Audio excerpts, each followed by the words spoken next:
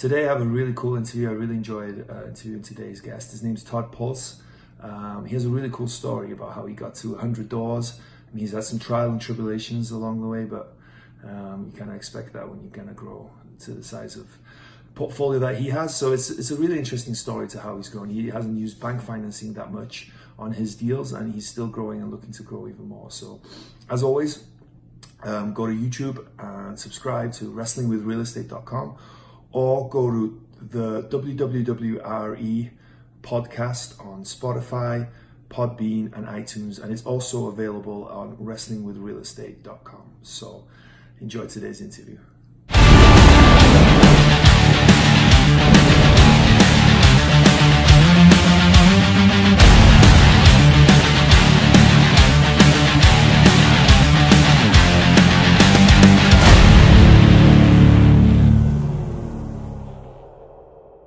Hello and welcome to Wrestling with Real Estate, where we look to choke slam all your real estate problems. I'm your host, former WWE wrestler and now Cirque du Soleil performer, and of course, multifamily real estate investor. Now today we have a special guest that I just met yesterday over Bigger Pockets, and we started talking, and here we are today recording. So Todd, thank you for the quick turnaround. Thank you for doing this today. I know you're extremely busy, even though you're supposed to be retired, you're extremely busy. And I appreciate you giving us the time of day to come on the show. Yeah, no, I'm pumped up to be here. Not as pumped up as you are when I look at your pictures, but definitely pumped to be with you.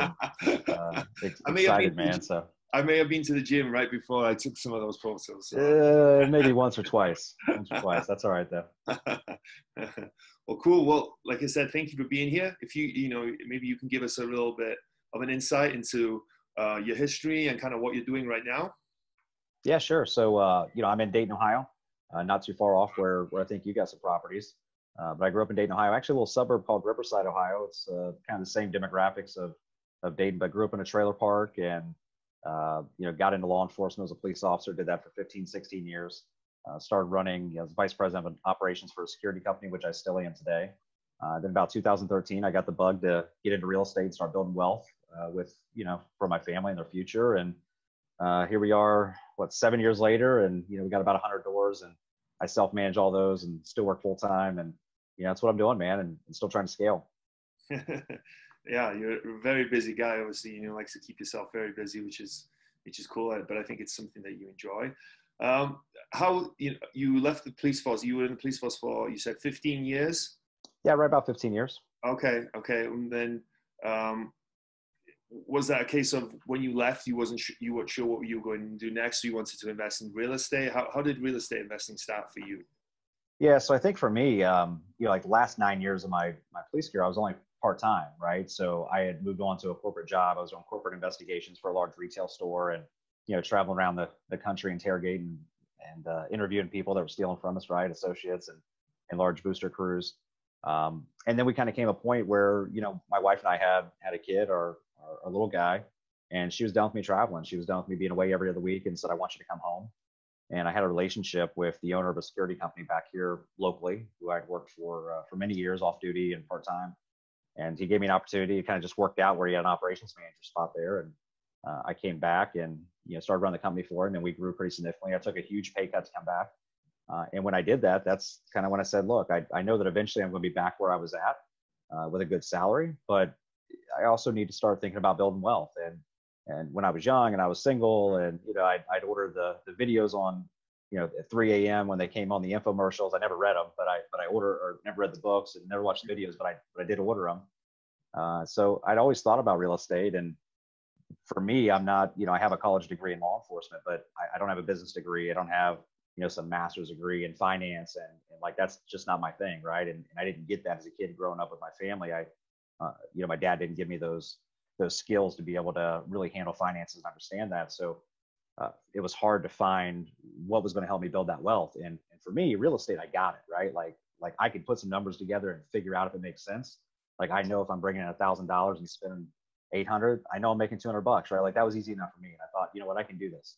And one of my expertise is in interrogations, and I'm good at getting people to tell me all their deepest, darkest secrets and stuff that they don't want to admit to.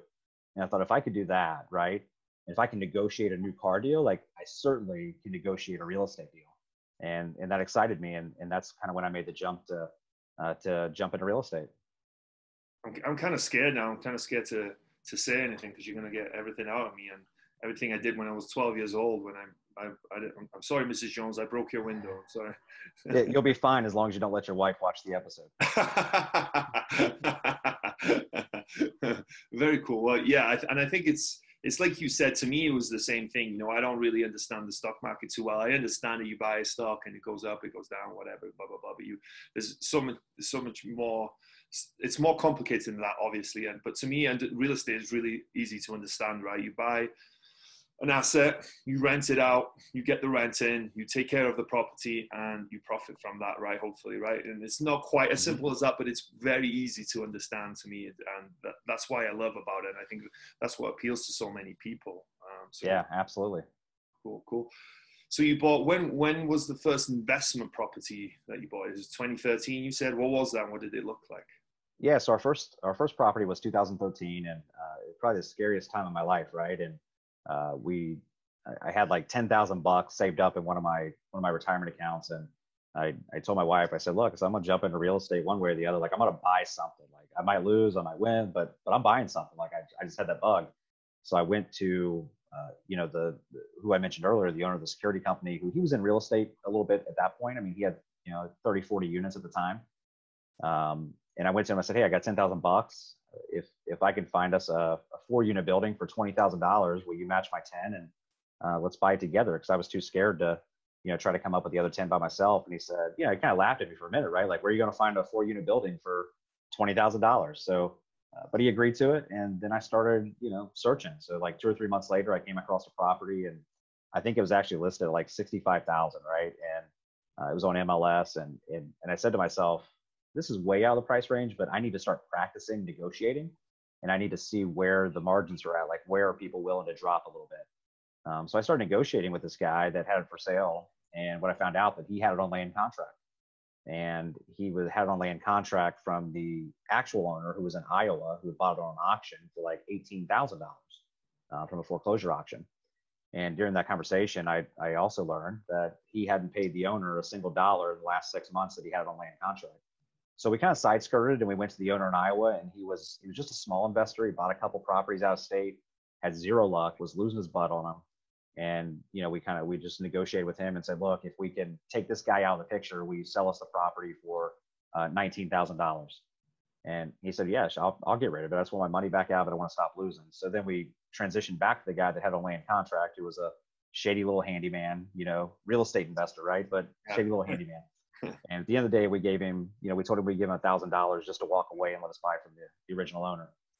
And he agreed to it. So, that was our $20,000 right there. I think the best part about that, because this guy was shady and stealing from the owner and not paying anything, is when we went to the closing table, he got his check, and he got his check for $200. He's like, well, you guys are supposed to give me $1,000.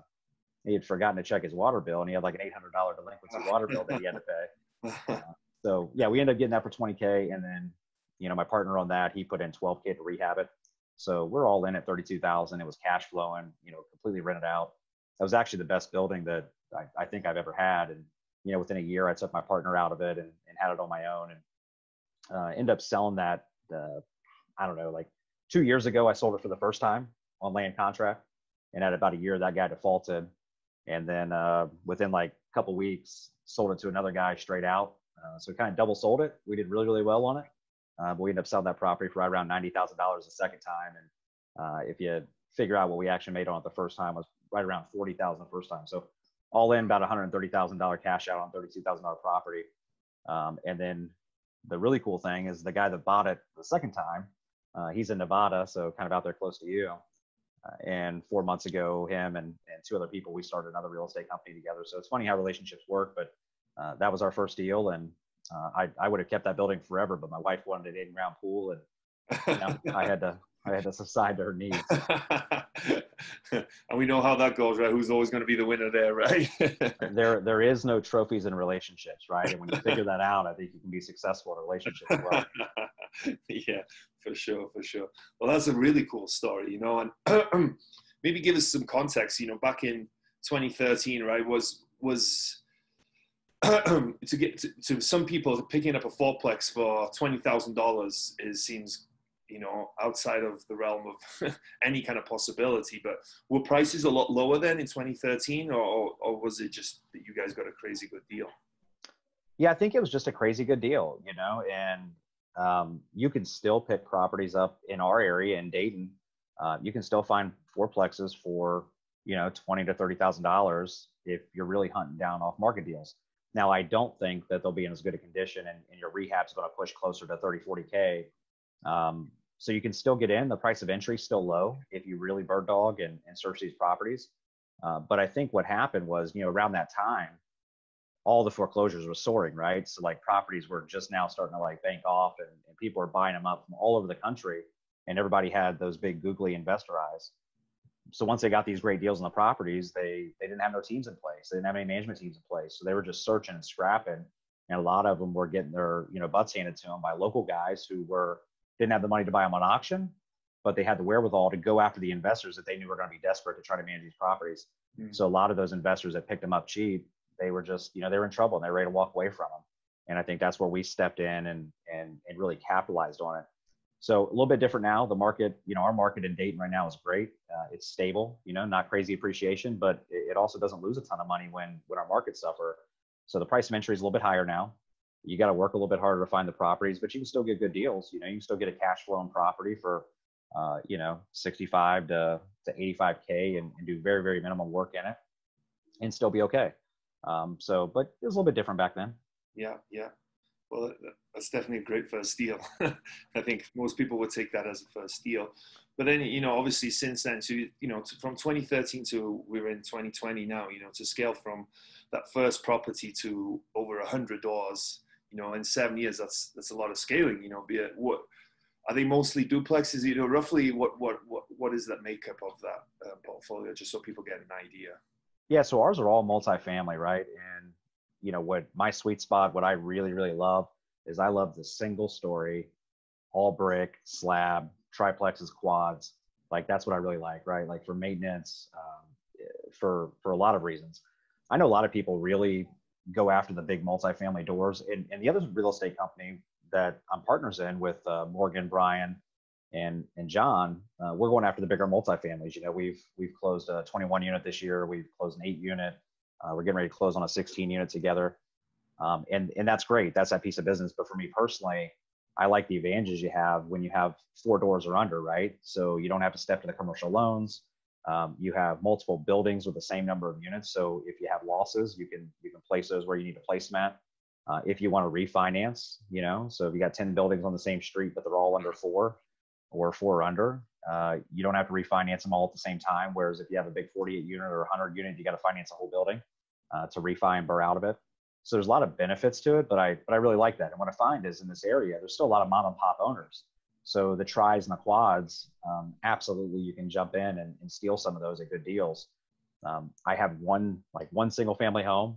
It's great. It's a great rental. I mean, we stole that. I think we bought it for like $2,000 back taxes, stuck $10,000 into it. It's, only appraises about 50,000, but it also rents out for 725 a month right now. So, I keep that one because it's hard to justify getting rid of it.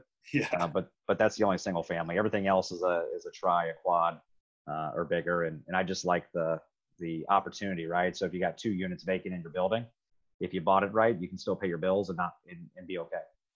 So that's just kind of where our sweet spot's at. And that's what we love. And, that's what we go after now. We're still going after. Yeah. It's obviously worked very well for you. So, for most people, they understand that for the most part with Freddie and Fannie loans, you can only get 10 under your own name, right? And then if you utilize your wife as well, you can get 20. How have you managed to scale to so many properties without, has financing being an issue for you guys? No, and I'll tell you really why is just about a year ago, I still didn't understand money. I understand how to spend it. I understand how to save it. I understand what it means to have money and what it means not to have money. But I didn't understand really how to use and leverage debt and things like that, right? So that was always my weak point that kind of kept me from scaling a little bit. But, the first deal that we did was a cash deal. The second deal, which was the only deal we've ever lost on that we didn't talk about, That was a cash deal, even though we didn't make any money on it. And then the next deal, which was like 34 units between 10 buildings on the same street, that was an owner finance deal with zero money out of my pocket. And we were able to, get that free and clear within like 4 or 5 years by raising rents and bringing it up. So at that point, even when you're up to, 40, 45 units, we hadn't done any financing. Like we had no loans whatsoever.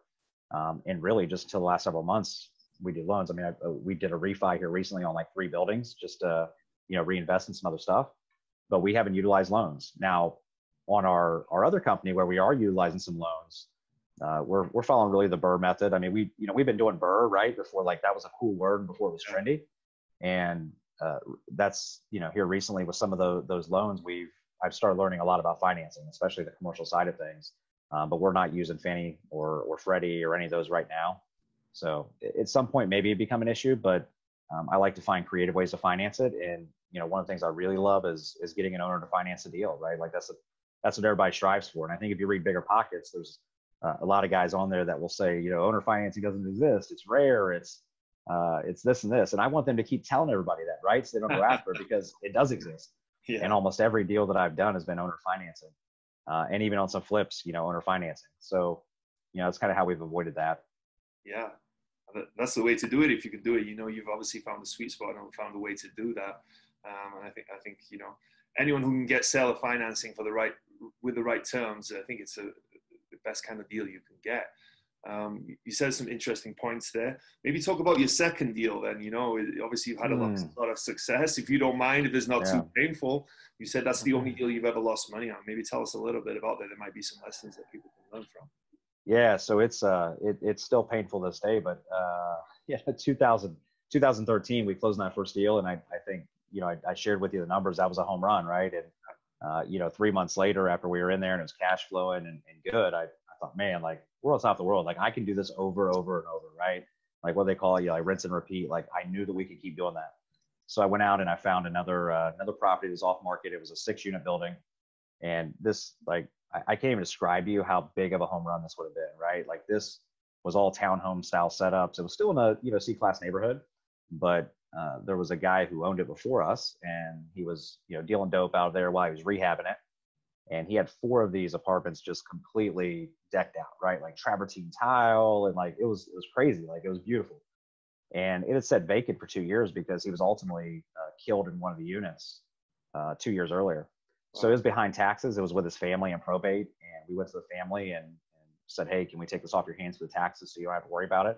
And I think it was like right at like 19.5. And at the end of the day, we had to come up with 21.5K or 21,500 cash. And I did that with my same partner at the time. So we did that, and we closed on a Friday night and paid cash for that property. Now, mind you, this has sat vacant for 2 years, like no damage, no vandalism. It only had, we was going to stick like 30K into it. It was going to be rent ready to roll. Like this thing was a home run. And Friday night, we closed at like 6 o'clock at night.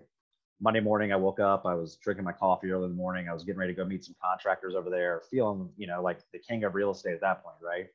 And I'm watching the local news, and I see an apartment building that's just completely engulfed in flames. And I thought, man, that looks familiar. I think I've seen that building somewhere, right? And that was our apartment building. And over that night, somebody had threw a Molotov cocktail through the window where the guy was shot and killed 2 years earlier. So I think we can assume what it was. But the worst part of this deal and how we lost money on it was we closed late on a Friday night, and we did not bind insurance coverage on it. So we had no insurance on it whatsoever. So we just lost our cash. And it was only 21K. Mm-hmm. And right now, if I lost 21K, it would be painful. But I'm in a much different place in my life. And back then, like I was eating up savings, right? Like that was it. Like my wife was freaking out over $10,000, and I was scared out of my my mind then too to spend $10,000. I don't know if I'd ever make it up. Now we're doing $1 million deals, and it's not as big of a deal. But back then it was painful, And the worst part is the city wouldn't let us tear down that building without doing asbestos removal. So when we got quotes in to tear down the building and remove it, they were coming in at like $60,000, $70,000 doing asbestos removal on a property that we only paid $21,000 for. Yeah. So we've since 2013, my partner and I, we've been paying the taxes on that property every year since then. So every year at tax season, we get that reminder of, hey, you messed up, right? So that's it. So now it's just a green space, and we pay taxes on the green space, and it is what it is. But wow. Yeah. So you guys just ended up having to just tear it down and leave nothing there, or what did you have to end up doing with that property? Well, it sat there, boarded up. We mowed the grass. We kept care of the property. We didn't tear it down at the point. We were trying to, work through some different angles to be able to donate the property back to the city so they could turn it into green space for the community. But a lot of the cities ended up with some grant money over the last couple of years to tear down properties like that. So kind of fortunately, the city ended up with some grant money and tore that building down for us and turned it into some green space. And that actually just happened a few months ago. Oh, wow. Okay, cool. Well, I think the lesson, I guess, there is to make sure that you have insurance, right? You never know. Insurance every time. Never know what can happen, right? You thought you had a home run deal. So thank you for sharing. I'm sorry that happened to you, but thankfully that wasn't the end of the road for you, right? It was not. No, it was not. So then you mentioned something else that I think it was a 36 unit portfolio of 10 properties that you bought owner finance from someone for the next. Yeah. So the next deal after that was an owner finance deal. It was 34 doors spread across 10 buildings. And that was an owner finance deal. Tell us a little bit about that deal and how we found the owner how you managed to negotiate the owner financing and kind of the numbers on that deal. I think that sounds like a great deal too. Yeah, so that was that's kind of a unique deal, right? Like I think a lot of that's about relationships, but at the time, my partner and also my boss and my mentor, he had these doors, and one of the things that he learned was he had not enough time to do everything, right? Like he's an entrepreneur, he's one of the smartest guys you'll ever meet in your life, right? Like he's like the Rain Man when it comes to numbers, and it just he's been my mentor and taught me everything that I've learned in real estate for the most part. But one of the things that he wasn't super great at the time was being a landlord. And that's because he had so many things going on, right? Like he was running a security company, he was running his other organizations, he was a retired police officer, he had, had a couple of his properties at the time. So there was kind of an opportunity there to step in when this property was, not really cash flowing a lot of money. And we kind of talked and he was open to the idea of him owner financing that property for me. And I think a lot of it was like taking it off his plate where he was done being a landlord. So we worked out a pretty decent deal on that. The rents were all below market rent. The property was in decent shape, but a little bit deferred maintenance. So we got into that pretty quickly with no money down. And, by raising the rents and continuing to move that portfolio forward, we were able to, get that property free and clear within just a couple of years. Wow. That's incredible. Great deal. Another good one to add to the list of good properties. You mentioned earlier that one of your strengths is negotiation, right? That you're able to negotiate. Before you got into real estate, you said I can negotiate a great deal on a car, so I should be able to do the same on real estate. And obviously, you've negotiated some good deals. What are some of the things that you can maybe pass on to people in terms of negotiation, without maybe not giving away your secret sauce because you don't want everyone to know, maybe, but some tips that people can take away in terms of negotiation. Yeah, so I think negotiations, right? Like it's a game, it's a cat and mouse game. And I think a lot of people see that. And I think there's two ways to really approach negotiations. Like when I'm dealing with an owner finance deal, that's a completely different type of negotiation, right? And when you're jumping into an owner finance deal, a lot of that is building a relationship and building a rapport and building some credibility with the owner of that property. Because most of the time, these are going to be off-market deals. And not only are you trying to convince them to sell their property, but you're also convincing them to owner finance that deal. And for me, it's just about building that relationship. I wish I could share some details on one that I'm working on now because it's really cool, but I can't because we're not closed up on that yet. But for me, it's just about that constant communication, right? Like, let's go to lunch. Let's talk on the phone. Like, hey, how you doing? And for the first 30 days, for the first 2 weeks, or however long it takes, like we might not even negotiate numbers. We might never talk about numbers. We might not talk about finances. It might just be talking about family or, hey, how's your week going? Or, whatever it might be. I'll tell you, like a trailer park owner that's an older guy, and you're trying to work through with him to convince him to sell it and owner finance it. Some of these guys out there that have been in the business for a long time, they have more knowledge that they're going to forget than most of us will ever learn. And sometimes using that to play against it, right? Like, and for me, I legitimately do want to learn from them. Like, I want to hear their stories. I want to hear the war stories.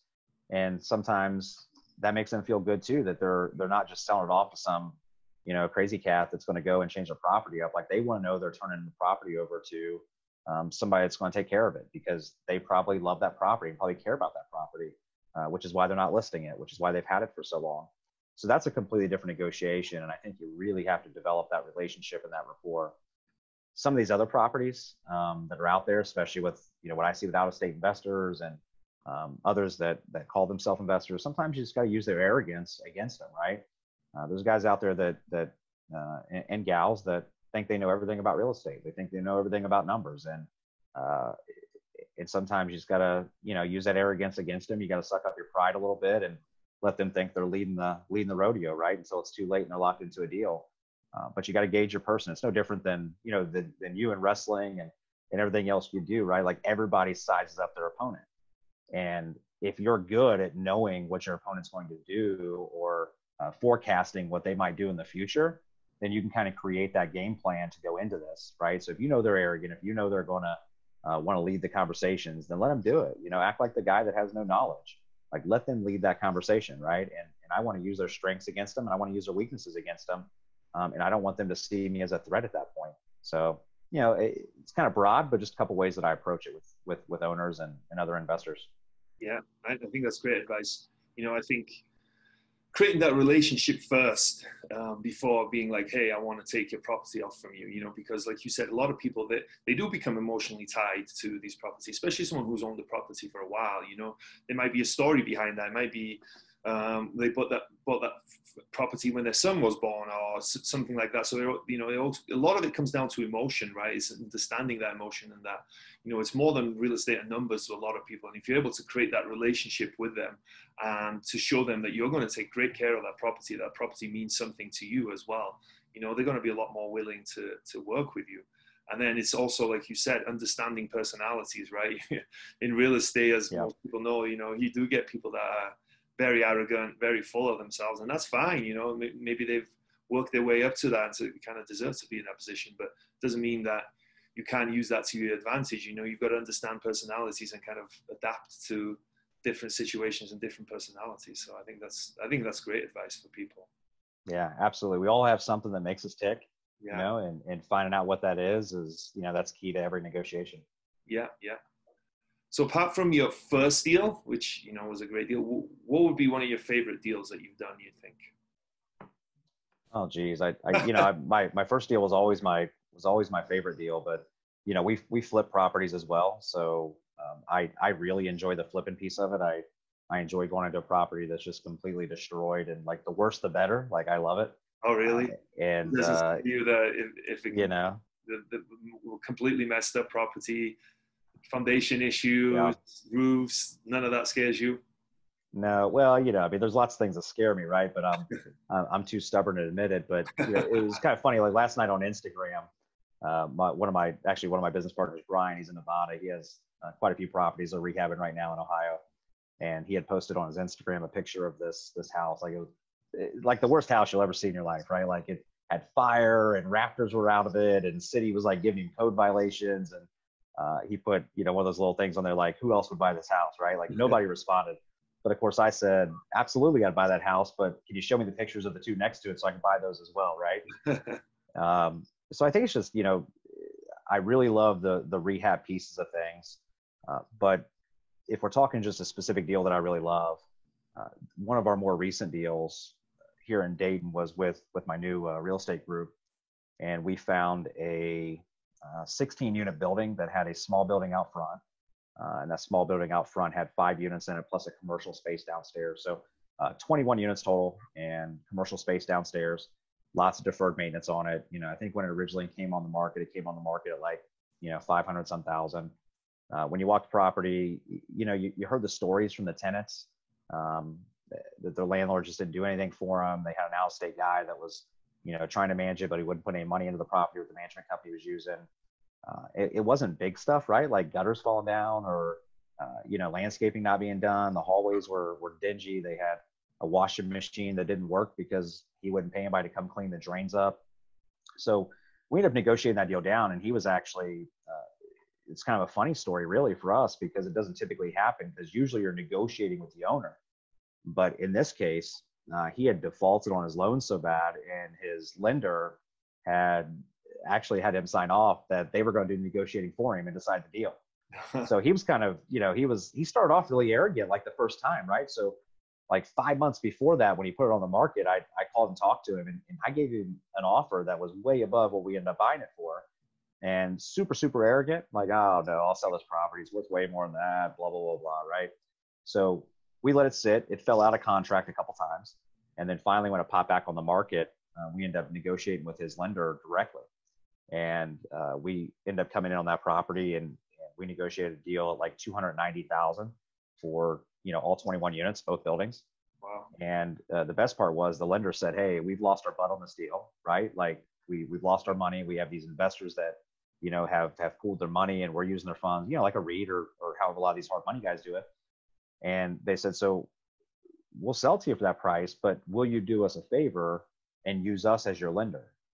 And we said, sure, like we ain't got to go to another lender and find it. So they end up financing that deal for us at 90%. Wow. And it was only at like I think we're at like a 5.5% interest rate on it. So we didn't have to go to any of our lenders. Like they were like ready to lock in, like signing paperwork. And we had to give them a few documents. But not only did we lock that in, so I almost consider that like an owner financing deal, right? Yeah. But we ended up buying this thing well below market value, straight from the lender who says he's going to, finance us at 90%. We're finally at the point right now where we're getting ready to fly out of it.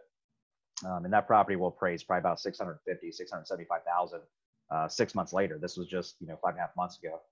But what I love about the story is a lot of people get nervous about C-class or D-class areas or rougher communities. And like, that's really where our niche is at. Like we love it, but we don't love it because it cash flows well.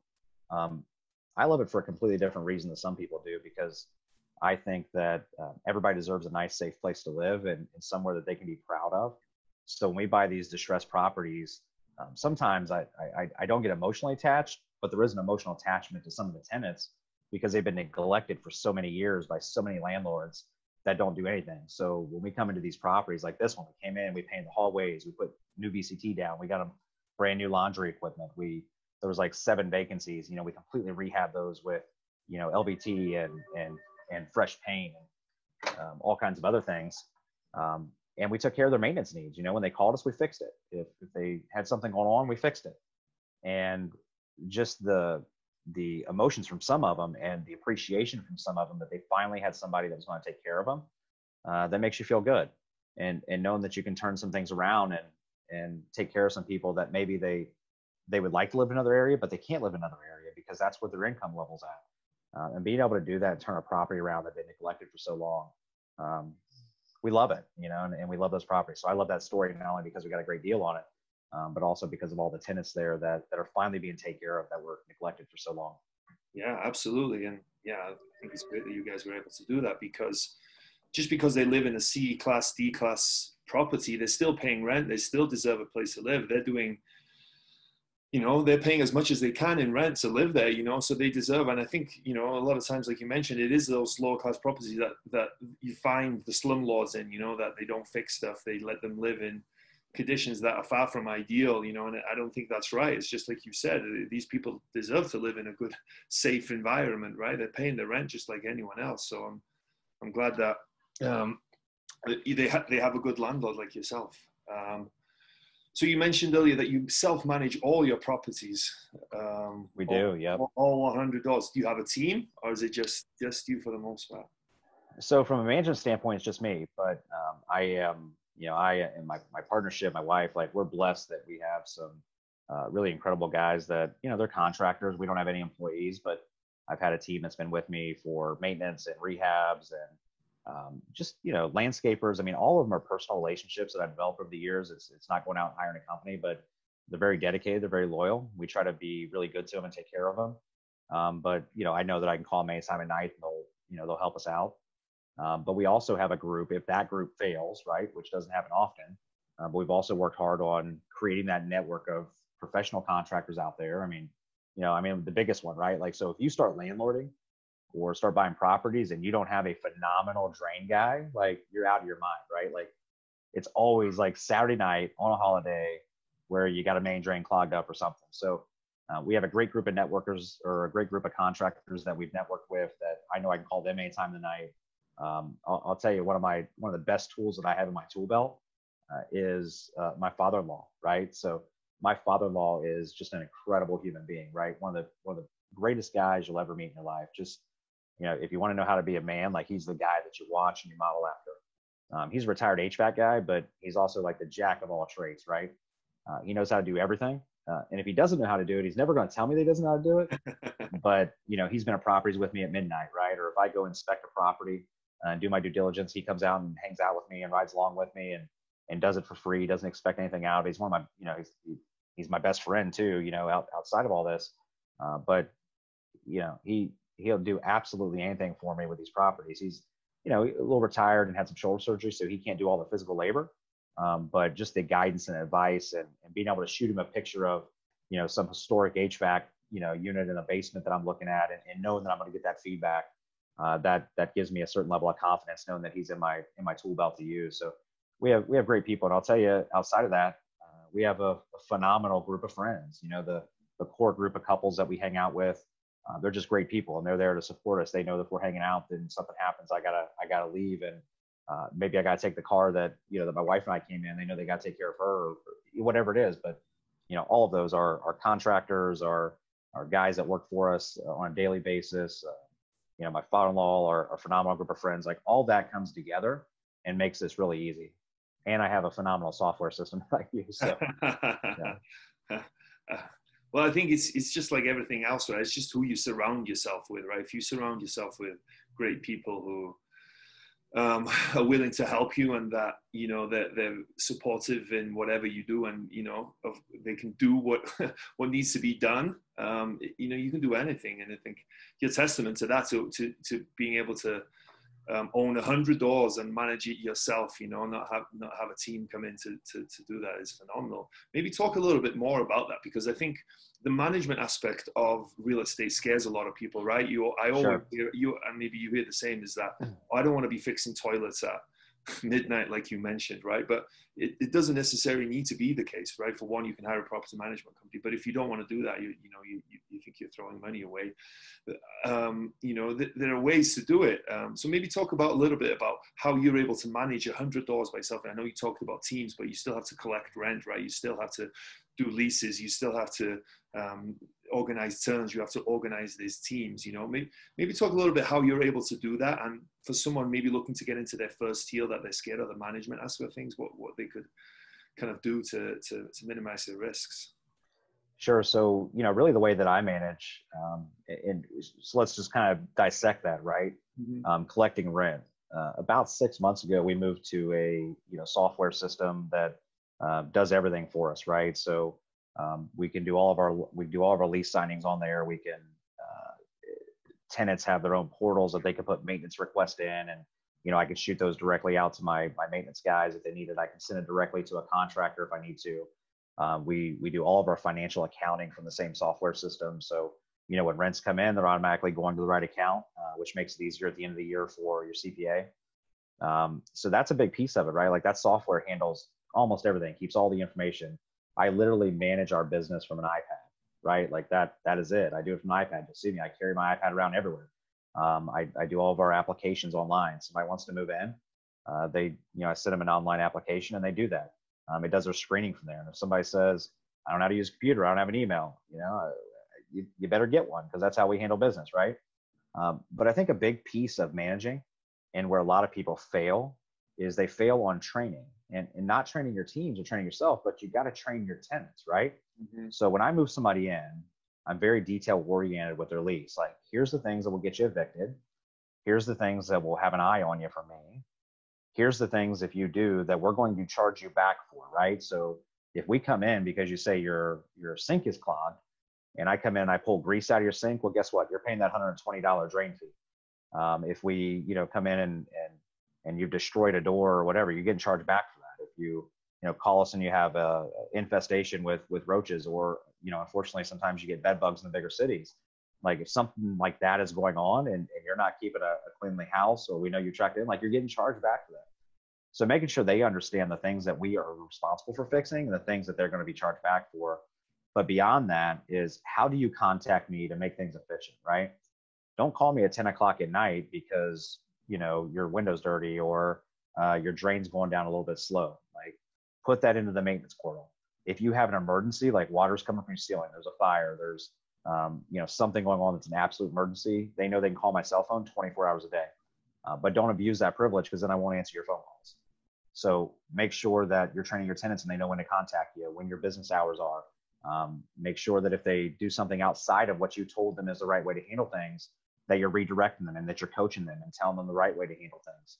And sometimes you got to be a little stern, and they might get upset. But at the end of the day, you're training them on how to handle things, how you want them to handle things to make your life more efficient. So that's a big piece of how we handle those things. But you always have to have that team that is there 24 hours a day, especially if you are going to take vacations or you're going to be out of town. Like, you got to have it set up and you got to plan. And what I like to do is I also have other investors, not many, like, one or two that are friends. And if one of us is going out of town or one of us has something going on, like, we know that we're there to pick each other up and to handle some things. So it's all about pre-planning, right? But you can't come in and not have a plan. You can't come in and not have a maintenance team. You can't come in and not have, emergency phone numbers. And I can tell you horror stories about my properties with, emergencies and things like that. And if I would have been ill prepared or not known who to contact, it would have been a very, very long day or long week. So just being prepared. But I think as long as you lay the groundwork and, train your tenants, then, life is golden until it's not. I think that's a phenomenal piece of advice. I think anyone listening there, if you take anything away from this, is train your tenants. I think that's, you gave some great examples there, of what they know exactly what to expect, right? They know exactly what the rules are. They know exactly how things work, and there's no confusion when anything happens. They know if they don't pay the rent by the 5th, they're going to get eviction notice. If they like you said, if the sink is clogged and you get there and it's a bunch of hairs or whatever that they've caused, they're going to get charged for that, and they know not to call you at midnight because, the toilet isn't flushing properly or something like that. It's something minor. They know that all these things that the tenants has been told, and they know that these are the rules. This is how it goes. This is what's happening. And if you veer from that, well, there's going to be consequences. And I think that's so important for people to understand, because you have to train your tenants. It's so true, because otherwise they'll walk all over you. You give them an inch and they'll take a mile, and it's just the unfortunate truth of things. But it's best for everyone, because then where you stand, they know where they stand, and everyone can get along like that. Yeah, I mean, look, there's two additional things, right? And number one that I didn't say, but most people have to know, is like consistency. Like, consistency is key, and you just mentioned it. If you don't, our process is really simple, and we tell them right off the bat, right? Some of them don't believe us and they test us. You don't pay your rent by the 5th, you immediately get all the late fees, right? So ours is like 10% on whatever's not paid after the 5th. And then we have a $10 per day late fee, as long as you leave an outstanding balance. But the second piece of that is, like, I tell them as soon as they move in, like, if you don't pay, here's what's going to happen. But as of the 10th, like, I'm putting a 3-day notice on your door. As of the 13th, I'm filing the eviction on you. Like, and that's going to happen. And if you're not consistent with that and you fail just one time, they'll stretch you and they'll go. And some landlords, some property owners, they'll get the emotions in it. And somebody's like, I had a hard week and I promise I'm going to pay you. I've been paying you every single month for the last 2 years, and I'm going to pay you next week. And, you'll get a soft heart. As much as I love people and I want to be good to people, you got to take your heart out of these situations, right? Like, at the end of the day, this is a business. We're not running a charity. We still have families. We still have mortgages. We still have bills we got to pay. And you got to be consistent with them.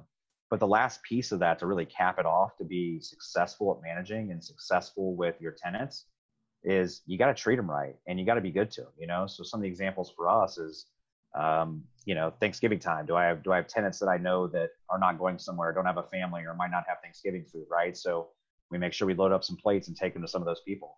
At Christmas time, in a lot of our places where I know we have, quite a few kids, my wife and I, we go out buy toys, and we bring toys to the complex and make sure they have gifts. I love kids. Like, that's my weakness. I coach tons of sports, and like, if I have a soft spot and a heart in landlording, like, that's it, right? But, for me, when I walk around properties, especially during, school time, I always make sure I have a little bit of cash in my pocket, because if they come home and they got the report card, all the kids in my complex know to come up and show Mr. Todd that report card, right? Because I'm giving them X amount of dollars for their A's, X amount of dollars for their B's, and then I'm coaching them on their C's and their D's, right? And, we do that. And I think just having that interaction with your tenants and them knowing that at the end of the day, you're a good person and you're running a business and that's really what it is. And I think they'll respect your property more. They'll respect you more as a landlord. And they're also not going to test you like they would, a newbie or an out-of-state guy that might not be as active in the property. Yeah. Yeah. I think it's clear that you're a fantastic landlord. You're the type of landlord that everyone should have, I think. And that, you're the right image that real estate needs, someone who's doing the right thing and giving these people a great place to live, but also, showing some compassion and caring towards them as human beings as well. So I think that's phenomenal. Thank you for sharing that. So, you mentioned that you have 100 doors right now. We're August 5th now. How has COVID impacted you at all? Has there been any significant impact or not any at all currently? Well, I tell you, for us, we've had very little impact. And it's interesting that you bring that up because I think like a lot of investors out there, I follow bigger pockets and I try to contribute as much as I can. And that's been a huge conversation. And as a matter of fact, there was a thread yesterday that I was reading through and there were several of us on there from different parts of the country that said, hey, we're not affected by COVID. Like we haven't had the results that people are saying we should have, or like some of you are saying. And one guy got on there and, he said, man, you guys are obviously lying. You're not telling the truth. Like, COVID affected us. And it brought me to a conversation that I had with another investor a couple weeks ago. And for us, out of all of our tenants, we had one tenant that blamed COVID for not being able to pay. And actually that was our only delinquency. Like nobody else was delinquent anyway. And that tenant had a legitimate story, but I put him in the right place with the community partners that were offering help for rent. And he was immediately able to go down there and get his rent from them. And they sent us a check for it. So we weren't affected, to be honest with you. Like it didn't affect us. But I think when I look at that and I analyze it, and I dissect all the moving parts of COVID, is different landlords and property owners were affected differently, right? So like our sweet spot is Class C. You have some that are in Class A, some that are in Class B, some in Class D. But the landlords out there that have senior communities that are 55 and older, they weren't affected because everybody, those people are either getting a retirement or they're getting SSI, whatever they're getting. Like in Class C, we find that a lot of our tenants, one of two things happens with them. They're either getting some type of Social Security income or they're working an essential job, right? Like they're working as a janitor, they're working as, a custodian, they're working as a manual labor person, and a lot of their jobs were essential. So a lot of our tenants weren't affected by that. I think when you start stepping up more into the Class B and some of the A, that's where you see people that were affected because a lot of those people might not been considered an essential job and they got laid off. So for us, we weren't affected and we're very fortunate and we're blessed for that.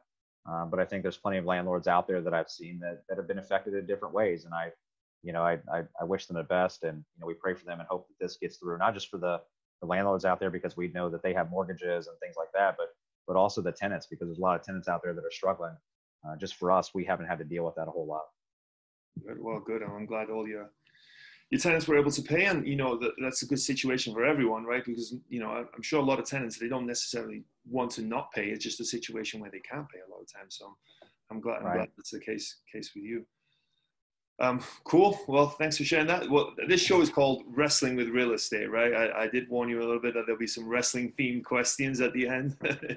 So you did, yeah. I didn't want to just hit you with it. So here we go. Let's try this and see how it goes. What would your wrestling name be if you had to come up with a wrestling name? So I thought about this, and I look, there's two ways that I can go. I can be really serious and give myself like this mean, crazy name and try to scare everybody, but yeah. But I'm gonna do something that I don't usually do. I'm gonna be very vulnerable with you, Barry. Okay. My wife and friends, like close friends, right? So don't call me this if you're not my close friend. But they all have a nickname for me, and my name's Todd, so they call me Toddler. Like that's like what they call me, right? Especially my wife. So I was thinking like, what's my wrestling name, and like how does that play in? So I'm thinking like Toddler the Baby, and I'm thinking like, and I'm a big WWE guy, right? Like so I loved Ultimate Warrior and The Undertaker and Jake the Snake Roberts, and I'm thinking of my entry with fireworks and crazy music, and I'm thinking about coming out like this big diaper, oversized bottle, and a rattler, right? Like just some crazy to throw everybody off, and I just see my opponent there. Let's say you, right? You were what, Mason Clay or Clay Mason? What was it? Mason Ryan, yeah. Mason Ryan, there you go. So you're standing in the ring, you're this big bulk dude. I come out in a diaper and you see me walking down the aisle, like, you're not going to take me seriously, right? Like you're going to think to myself, like, what in the world is this guy going to do? And I want to throw you off. Like I want you off. Like I want you unbalanced and I want you to take me for granted. So I think that's what I'm going to stick with. Toddler. The toddler. I like that. I like that. And I can see you getting in the ring and, you know, everything's fine. And then you throw a tantrum and you kill everyone. You just throw a baby tantrum and you kill everyone. So thank you for being vulnerable. That's cool. I like that a lot, the toddler. What would the toddler's special move be in real estate? So every wrestler has a special move. What would your special move be in real estate? Yeah, so I think staying with kind of what my theme is with, you know, I like to pave paths. I like to go ways that other people didn't go. I came up with my own name for my special move, Barry. It's the Rattler Plex Bomb. Okay. Yeah. So I think for me, like, I don't think that I don't consider myself an expert in like one specific field, right? Like I like negotiations. I'm pretty good at finding deals. I think I'm really good at negotiating with sellers. I think I'm a good landlord. Like I think that I wrap everything up into a good package. I'm not saying I'm the best at everything. I'm not saying I'm good with everything. But I think I'm pretty darn efficient being able to put it all together. And kind of the same thing with wrestling, right? So I get in that ring and before they know it, they're wrapped up in like 33 different moves, you know, and I come out on the other end of it successful. Cool. Yeah, very cool. Very cool. I think you're very good at what you do. There's no doubt about that. What's been your biggest body slam you've taken in real estate? Yeah, so I think, you know, besides the fire, that's really the only one that I've lost money on in real estate. And I'm still young. I'm sure I'm going to have some failures along the way. But for me, and not just me, but you know, my wife and I both in our family, you know, May 29th, May 30th of 2019. So, you know, just a little over a year ago, Dayton got hit by tornadoes that a lot of people saw in the news. And for us, that same property, you know, the 30 some units, that property was hit by a tornado. And at that point, we still had 10 buildings over there. And all 10 of our buildings were hit by the tornado, right? So we had about a little over $1 million in damage with that property. And that came just at the point where we were feeling really good about this. We'd done some really nice things to the property to bring it up in value. We had just raised up quite a few of the rents. We were 100% occupied at the time. Like things were really, really solid. And when the tornado came through, it destroyed the whole street. You know, like I said, a little over $1 million. And we just about a month ago finished up our rehab on that entire property. We got everything, and it looks phenomenal now. But so we didn't lose money. We had insurance this time, right? And like they were really good to us. And IGC that whole project, so we're able to save some money here and there. And during that tornado piece, like we were able to pick up 2 other buildings on the street. Like one for like $2,000 and one for like $30,000. Both of which we have a total of like maybe $32,000 rehabbing both those properties combined. And we just had both those appraised. Both of them appraised over $100,000. No loans on them. They're free and clear. So it was a long period though, right? Like seeing so many tenants displaced. And, I basically slept on the property in my car every single night because we had so many looters, right? Wow. Just trying to salvage what little bit was still there. Not only that, but making sure I had a cooler full every single morning of food and drinks to make sure that people that were still living on that street had something, right? Even if it was a candy bar, make sure the workers were down there. And it was just, it was tough, man. It was tough. It was tough to see so many people go through it. And, my wife and I talked and it was like, do we take our insurance money and sell the property off kind of cheap because we had it free and clear? Or do we fight through this? And for us, the decision wasn't based on just us. And I said this to somebody else in an interview the other day, but we looked around and we knew that because we own most of the street, that people were looking to us, right? Like they were looking to us for strength. Like, what are you going to do with your properties? Are you going to rebuild them? And it really wasn't even a question for us. We knew we had to get in there and we had to rebuild that street better than ever. And a lot of the properties, I think there's only like 8 other buildings on that street that we don't own. They're all one-off owners. And a lot of them didn't have money to fix up their properties. And there's still properties sitting there that are boarded up and roofs are jacked up on them because the owners have vanished. And, unfortunately, we can't get a hold of them to buy the properties or whatever. But that was a moment where we said, it's about the community. It's about showing them strength. It's about rebuilding the street. We know we're going to spend some time on other properties, but we also want those tenants to be taken care of. And, knowing that we had so many tenants that were living in schools and makeshift dorms, we knew we had to do something really quick. So we worked hard, and, it's been a process, but that was a tough blow. That was probably the hardest thing in my life. And there was nights with tears and, trying to figure out where we're going to go from there. And, but, we're back and we're better than ever on that property. And, but that was probably the hardest one we've had in real estate. Yeah. Sounds rough. But thank you for sharing. I'm glad you guys made it through. I'm sure all the tenants and everyone who living on that street are thankful for what you guys have done. Was there a moment that you were standing on the top rope, getting ready to jump in the real estate ring, but you were scared? What was it? How did you overcome it? Well, I think there's been a couple moments in my life, right? The first one was right after the fire, and we were coming on that 34 units or, whatever it was there for the owner financing that we talked about, which was the third deal. And I was petrified, man. Like, I didn't have money at that point still, and I'm like, oh my gosh, how do I take this on? Because at the end of the day, it wasn't, the owner financing was great. I wasn't bringing any down payment, but in the back of my mind was every 6 months, I got to come up with like $6,000, $7,000 in taxes, right?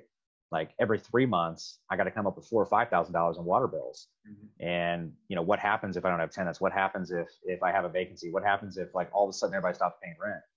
And I almost didn't do that deal because I was so scared. And it was no money out of my pocket, which is the craziest thing.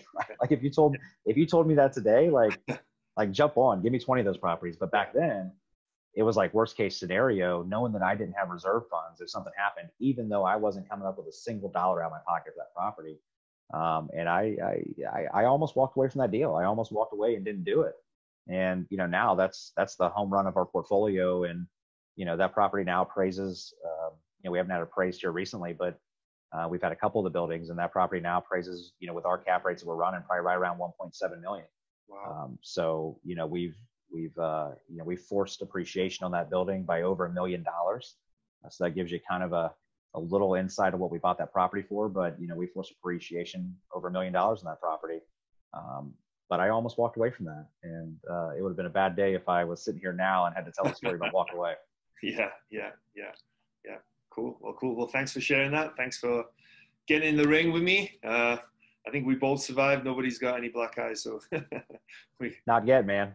Well, cool. Well, thank you so much for giving up your time today, Todd, and being part of this interview and sharing, the wealth of knowledge that you have and the experience that you have with, owning the 100 doors by yourself and just, being so active in real estate. It's fantastic to hear your stories and, to be able to buy a lot of these deals with creative financing and not involve banks and just, going direct to sellers using your negotiation skills is a lesson for so many people. Like you said, people believe that it can't be done, but you're living proof that it can be done. So thank you for sharing that today.